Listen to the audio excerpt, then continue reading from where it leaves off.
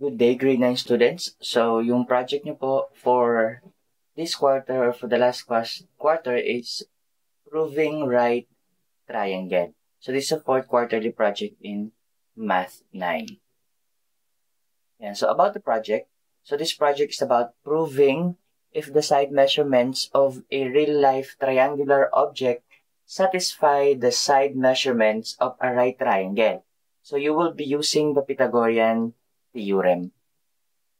So here's your task. So the student will look for three real-life triangular objects.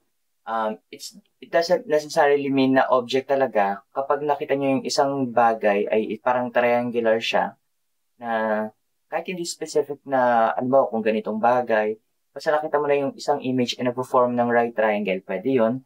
Specifically right triangle, and will measure in centimeter each side of the triangle.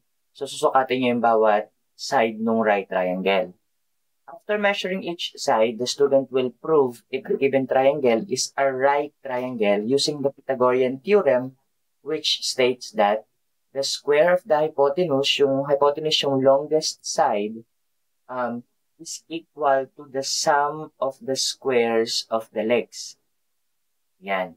Or, a squared plus b squared is equal to c squared, wherein yung ating a and b, sila po yung legs ng right triangle, and c yung ating hypotenuse or yung longest side. So the student will take a picture of the real-life object and will paste it each in a short bond paper together with the solution. So yung solution na yun yung ipoprove mo kung right triangle ba siya using Pythagorean theorem. Now, yung conclusion nyo for each proving will only be right triangle or not a right triangle. So, kung nag-satisfy siya or nag-equal, so ibig sabihin right triangle siya. Kapag hindi, ibig sabihin hindi siya right triangle. Kasi merong iba na kala mo right triangle na, pero pag hindi siya nagsasatisfy dun sa Pythagorean theorem, hindi siya right triangle. Okay, baka siguro merong lumabis na konti or something or hindi talaga siya right. So, gano'n. Here's an example. Yung ginamit ko, yung sa may hagdan. So, di ba nga sabi ko sa inyo, hindi siya specific na object. Kumbaga, itong part na to, nag-form siya ng right triangle, yung itong may red part. Ayan, papunta dun sa floor and then pataas.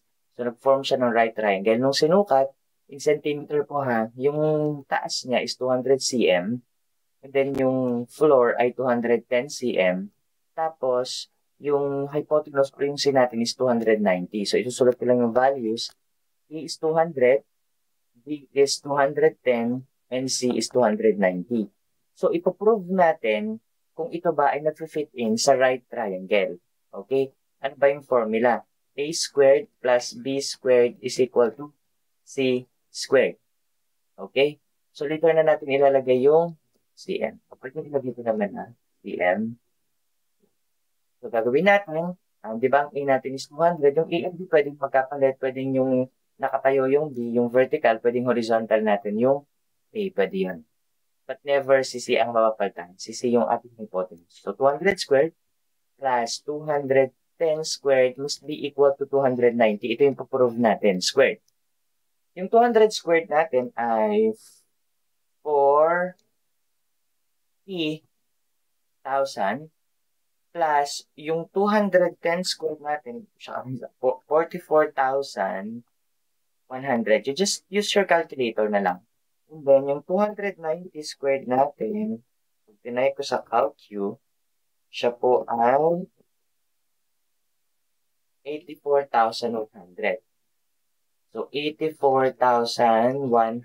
So, pag pinag-plus natin itong dalawang to, yung 40,000, it should be 40,000 as 44,100 ay 40,000, para sure ako, calcu, plus 44,100 is equal to 84,100. And it's equal to 84,100 na narito sa may taas. Ibig sabihin, nag-equal tayo. So, therefore, ang conclusion natin ay right triangle. So, it forms a right triangle. So, kayo na yung bahala kung paano nyo siya i-organize. Okay, so that's an example. Now, here's the rubric. So, your project will be assessed or you will be graded using the following criteria. Yung first natin, syempre, yung creativity. So, syempre, kung paano nyo uh, inayos or pinaganda yung mga designs, mga ganon. Okay? So, it doesn't matter kung pasulat lang yung ano, kung maganda naman ang sulat yung walang problem. Authenticity of the real-life objects kasi pwedeng galing lang sa internet or whatsoever. So, dapat authentic siya at ikaw mismo yung nag-picture. Okay. Then, organization of data, this is how you organize your project. Kung paano ba yung solution mo na dito or yung object mo, mga ganun bagay. Paano mo siya in-organize, kung readable ba, naiintindihan ba yung sulat, gano'n. Accuracy naman of the computation, syempre dapat tama yung pagsosolve nyo. Yung pagpo-prove. Total of 20 points. Yan. So the project will be submitted using the link in the description below. Ayan. Sa description yung pinakang link. Pwede niya naman akong i-PM para sa link ng project. The total number of pages must be 4 only.